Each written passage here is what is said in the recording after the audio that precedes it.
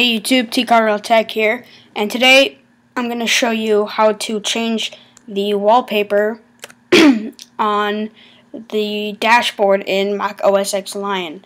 In one of my previous videos, I said that I didn't like this wallpaper, and I was trying to find out a way to change it, and I did.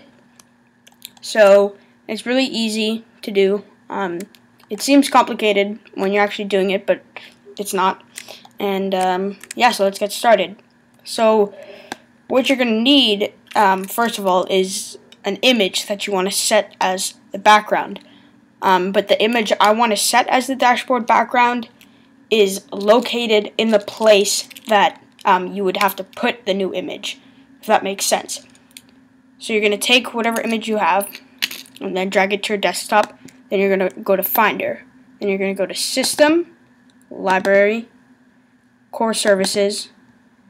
Then you're going to scroll down to Dock, right-click on it, and hit Show Package Contents.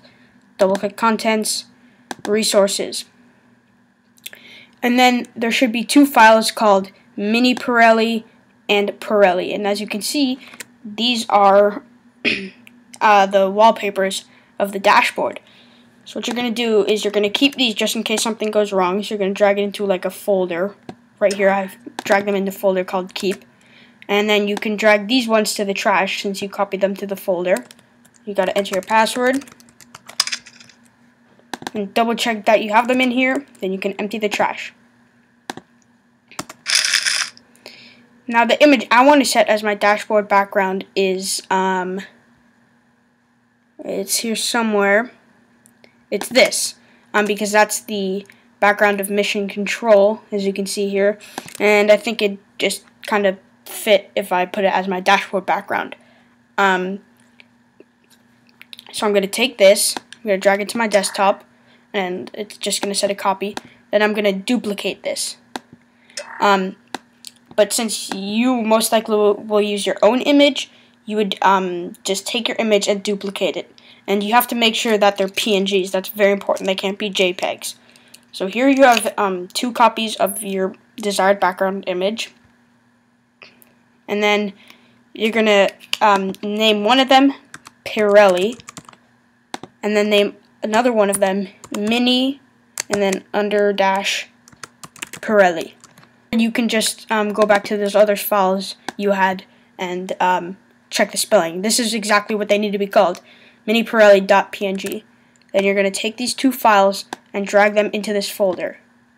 Then it's going to ask you to authenticate. You're going to enter your password. Then you're going to hit OK. Then you can clean up so they move back right here. And now, if you want the changes to take effect, you can, because as you can see they haven't taken effect yet, you can either restart your computer, or there's an easier way. You open up Terminal, and then you type kill all space capital D dock. There, you can see kill all dock. Then you hit enter, and then it does this little thing.